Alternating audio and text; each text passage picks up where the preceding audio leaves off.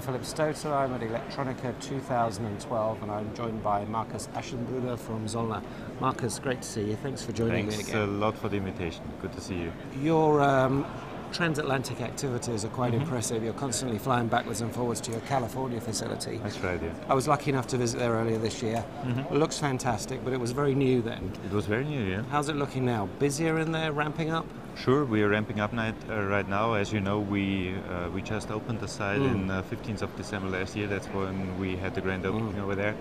And we already won within this year 10 major customers over there, where we do actually MPI prototyping and where we're now starting also volume production in the site. So it's developing pretty good, yeah. Okay, and when you say NPI there, are you using that for NPI and then transitioning product elsewhere to here in Europe and your Asian facilities? Right. The target for that site is clearly to support our customers in the early stages of the product life cycle. So doing R&D support, doing prototyping, MPIs, the ramp-up phase until the product is mature, and then deciding together with the customers if we should do it locally because there might be some made in America needs or something like that, or even then to offshore to one of our volume manufacturing sites. Yeah. So you have lots of options there. And you have facilities in Asia. What's the situation with them? Are they growing also? They're growing also. So we actually have two sites in one industrial park in Taichung. And what we're actually doing is we will integrate the two sites into one complete new building in the same industrial park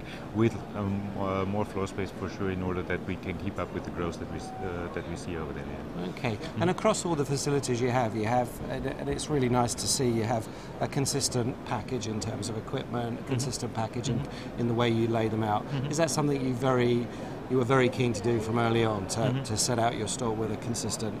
Sure, that was also the reason that we decided in California to go with a greenfield over there. In fact, because we had several options and we had a look at a few smaller EMS companies where we might have done a merger and acquisition, but finally we decided to do it our Zollner way. So it established the same processes, same machines, same software. So we use SAP in all our factories over the globe, so that it makes it really easy to transfer a product from place A to B, or to have the same process parameters in all the sites. Yeah, okay. That's our way. And winning 10 new accounts out there is great news. Of those accounts, are most of them brand new, or are they people you were working with here in Europe? Or? No, 80% of those are brand new customers that we didn't have business so far. Yeah, that's really good. And are they companies that are international that would reflect well on the other facilities as well? Most of them are international companies who were looking for an MPI partner over there, and who now are leveraging of our offshore capabilities that we have. Yeah. Okay, and we're here in Munich. How's the German market? I know it's tough to be manufacturing in Germany, but you've been successfully doing it for some time through the downturn. What's it looking like going forward? So if I look at, so I was surprised about electronica because there were a lot of visitors here. In terms of the meetings that we had, there were good meetings. Also in terms of the future look and how they look in the future. For sure, right now we are in a little bit uncertain stage because of the political crisis that we have here in Europe, and also the weak business in the US. But I think in the second half of next year we'll see again a growth. So until that, there will be flat business. It's all about timing. And here in Europe, which kind of verticals, which sectors do you think offer opportunity at the moment?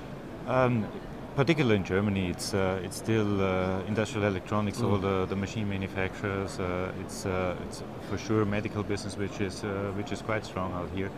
The weak thing right now is a little bit the automotive industry, where there's a lot of overcapacity in the market right now, and that's what you see in terms of the supply chain, that volumes are pushed out, the forecast is going a little bit down. So that's the weak point right now here. Yeah, and are you seeing much in the way of reshoring? Are you seeing much stuff that people want manufactured here because it's larger form factor, because they need to be close to their customer? Yeah, but that's a trend that I see already since a few months, where you see that customers are more tending to have local manufacturing, so that the products are manufactured in the region where the usage of the product is. I think that's a trend which will go on.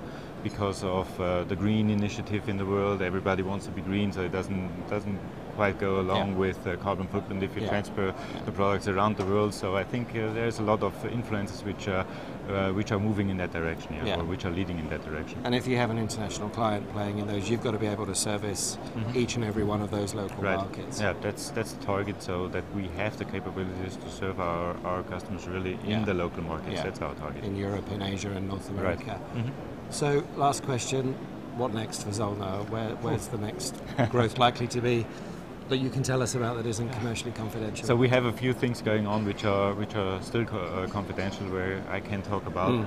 But for sure, one thing, if you look at the landscape that we have right now, what is missing right now is a kind of low-cost production site in the Americas.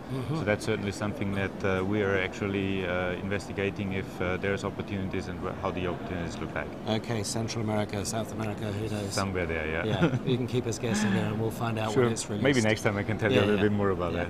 Okay, well, Markus, thanks for stopping by. Thanks I for hope the inviting show's me. a success for you. It looks very busy on the booth. So, it is, it is indeed. That's good to see, and I hope we can talk again soon. Thank you. Thank you.